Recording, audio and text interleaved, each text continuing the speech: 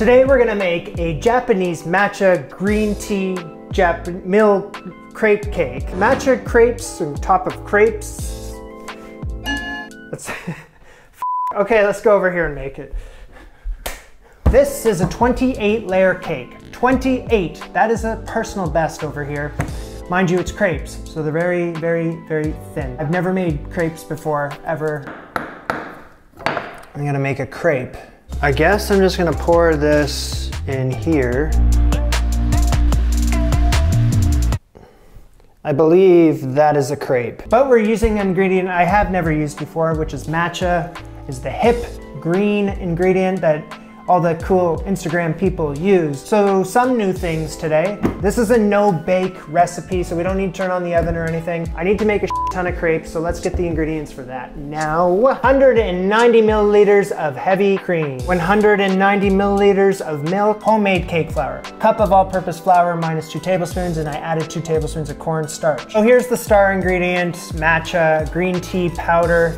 Ooh. 2 tablespoons of that, 3 large eggs, 5 tablespoons of granulated sugar, 35 grams of vegetable oil, but it's probably less now. Saucepan, sugar, milk, and cream. So I'm heating this up until the sugar is dissolved, but I'm not bringing it to a boil. So once that has become room temperature up, we gotta pour it into a blender. Is this blender big enough? Matcha powder, eggs. What am I doing? Didn't I learn a lesson from a few weeks ago? Break the egg into here, and then you put the egg into the blender. And the flour into this miniature blender, which I don't think it's big enough, but we're gonna try to push it to the limits and find out. And oil on top. The blender has never been so full. So blend this until it's homogeneous, just a couple pulses. So if you have a small blender and you're trying to make a 28 layer cake, I guess you're gonna run into this problem. Okay, that is homogeneous.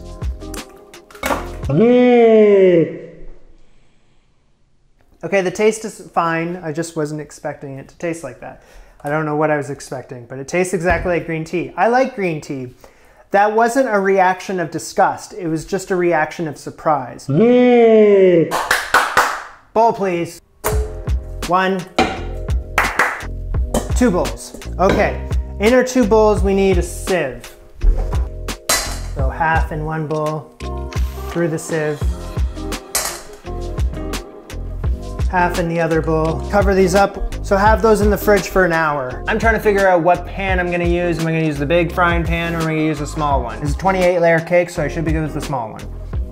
On low, medium heat. Heat up this pan with some butter. So 1 hour later or more, just before I start adding the crepe batter to the pan, I'm gonna add some water. It's like a tablespoon or 3. Mix it together. So I need a ladle. Man, get prepared. So taking some of this crepe batter, I'm gonna ladle some onto this pan so that it coats the entire surface of this pan. And I better do this right because I have to do it 28 times. Yeah, like this. Yes, yes, you bastard. That firms up super quick, so you better act fast. You need a cooling rack. That can go there. Let's just make sure that nothing is getting too attached to the sides so that I can flip this in no less than 1 minute's time. Cook first side for approximately 2 minutes, done. The crepe will bubble up, done. Once the sides can be picked up with a silicone tong, don't have it. The crepe can be flipped with a flat spatula. It will look slightly golden. Okay. I don't know how I'm gonna be able to flip this without tearing it. Okay, how the do you flip a crepe? This thing is so thin, I don't know how to flip it.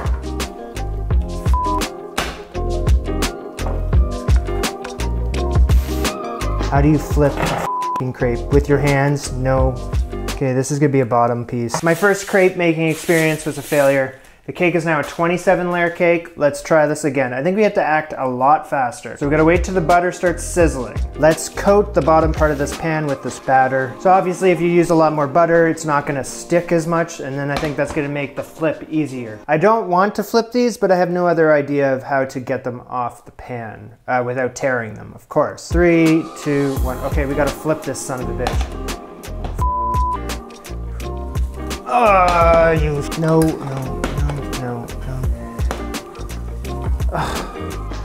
Grab it with your hands, flip it that way. It had to be done. You need like a crepe pan. Oh my God.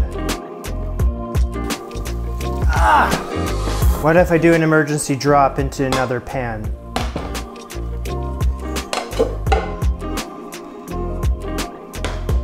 Okay, that worked a lot better. Oh my God, I have a crepe. And maybe just do this back onto the plate. The first bowl of crepe batter is gone.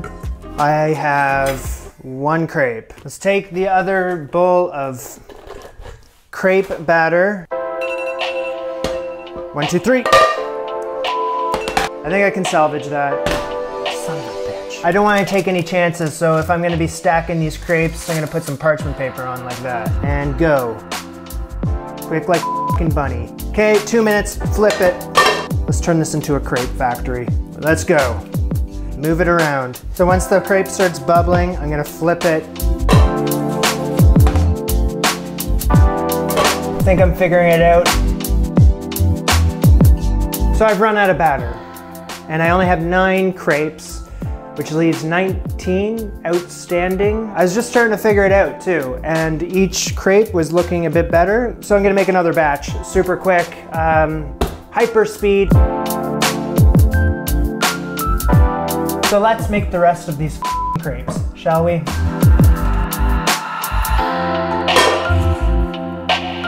After 2 minutes, I'm gonna flip it over to the other pan, and then I cook it on the other pan for like a minute. This is my system. It's working for me so far. No complaints.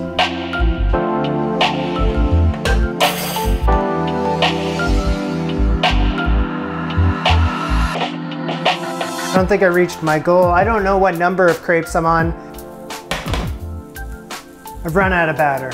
Let's take a quick break from the crepes because we need to make our Chantilly cream.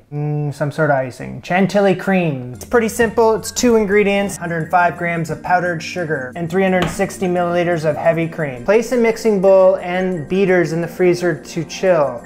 This will help the cream whip better. So I'm gonna put these in the freezer for like 10 minutes, I guess.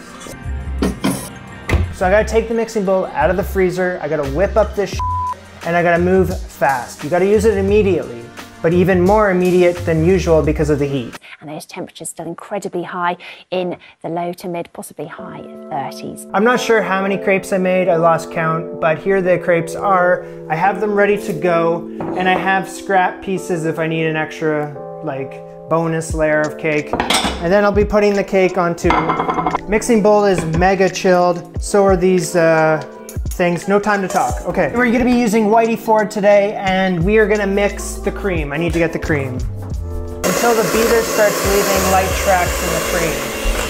Light tracks in the cream. I think we're past that point, but whatever. Add the icing sugar. Increase to medium speed. Now let's mix this until it's stiff and matted looking, not glossy. I think we got it. Moving on. Once the cream is completed, use immediately. Spread a thin layer of cream between each layer of crepe. I can do that. Let's use crappy ones on the bottom. Like really crappy ones. Spread a thin layer of cream in between each layer of crepe. Okay. Oops. In between me using this stuff, I'm gonna put in the fridge. Okay, thin layer of icing. So I'm gonna start stacking all the really sh**ing layers of crepe first.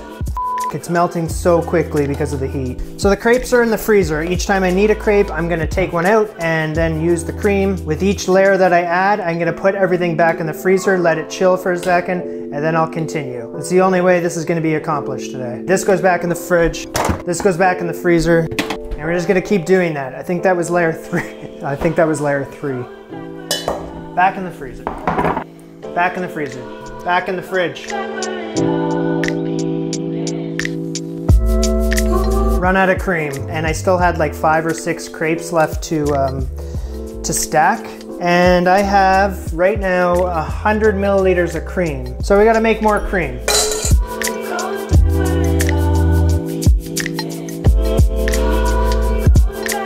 Okay, that's it. I have no more of anything. Okay, this needs to go in the freezer right the now. Let's pray to the matcha gods that this is all gonna work out. It has been many, many, many hours later. I didn't really account for this, but I needed extra matcha powder, which I somehow have. I only have that much matcha powder, so I have to make this count. I'm gonna sift matcha powder on top.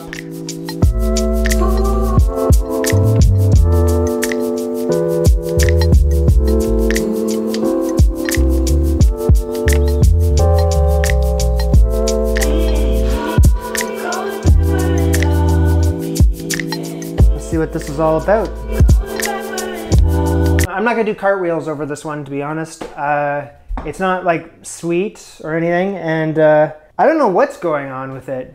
Does anyone actually like eat matcha regularly? It's kind of bitter. I mean, I like green tea as much as the next guy. I drink it often. It's my like Zen drink, but I wouldn't rip the tea bag open and start. It's a fine cake. If you guys like matcha, if you like crepes, then this is definitely up your alley. But if it is not something that you're into, then maybe you should have this, or this, or this. 1, 2, 3, 22 layers of cake.